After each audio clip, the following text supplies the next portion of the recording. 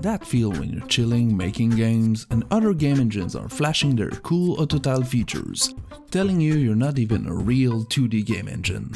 Well, I've had enough of it. Since Unreal doesn't have an autotile feature, I'll make one. I first drew a tile set to have something to test the feature.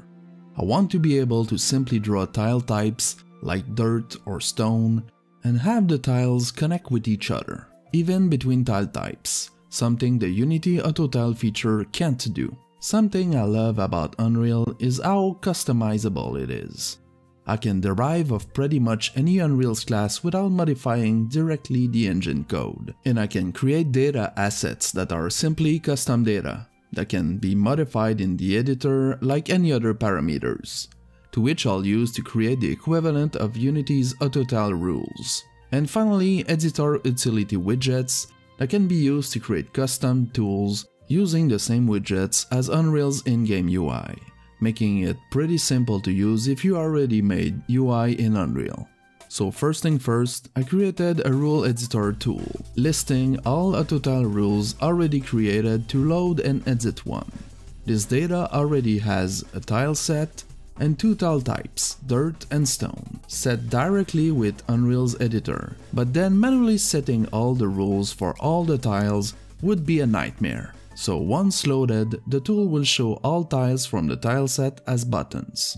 I need to define the rules for each neighbor of the tile, what type it needs to be, dirt, stone or empty, and if the type needs to be equal, different or irrelevant. Allowing me to have rules like different than empty for connection that can be either dirt or stone, or then in between tiles that can be a stone block with a neighbor that needs to be dirt. To save some time, I made it so that right-clicking would copy the last neighbor rule. I also added clickable tile types to highlight the already set tiles to not miss any and automatically set the tile type when editing a new tile. Then something that seems tedious in Unity is that you need to sort all those rules manually to determine which one should be applied first. And I'm not sure I understand why. It seems pointless. Please rage in the comments if I'm missing something. But I made it so that the rules are automatically sorted based on, first, how many equal neighbors the rule has, second, how many different neighbors, and finally, how many irrelevant neighbors, with the press of a button, which is a lot less work, equally as good, and way less error prone. Now it's time to set all those rules. It's montage time!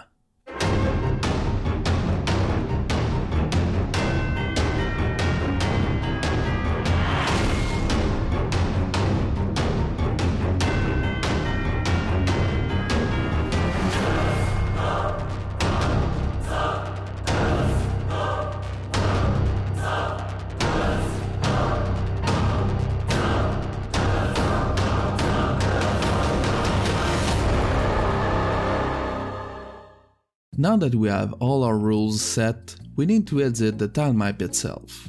So I first created a new tilemap derived class in which there is a 2D array, acting as a grid simply containing tile types. Then I can use the rules to determine what tile to use based on the 8 neighbor types. I made another editor utility widget to be able to draw the tilemap, using the tile types as a sort of color palette, including erasing tiles. Using the pen, I can draw new tile types and I will automatically update all 8 neighbors tiles. Something that is really painful using Unreal's default tilemap editor is to resize it. The origin position is top left, meaning that increasing its size will only increase it downward or to the right. So you either need to plan ahead, create another tilemap, or move everything around and try to not break everything.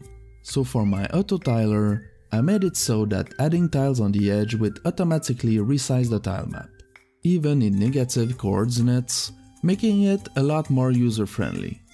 I made a paint bucket tool to fill space with tile types. Another really bad thing about Unreal's default tilemap editor is that you can't use the bucket to erase, because it's 2 different tools. So I made it sure that erasing is a tile type and not a tool, to be able to use all tools to erase as well. And while I was at it, I added the rectangle tool, which is always useful. I thought of making a line tool, but I felt the rectangle tool would do the job for most of the uses. Now, why did I make my own tool? Well, first for the obvious reason that it took way less time to create than it would have taken me to learn a new engine and recode all the generic features I already created and reuse in most of my games. But more importantly, to be able to update it at runtime and have full control over how it works, so I can remove and add tiles and the tile map still auto-tiles properly. But I could also procedurally create levels at runtime and have those levels auto-tiling. I already have ideas of what I could make using that new feature, so stick around to see the games I'll be making with it.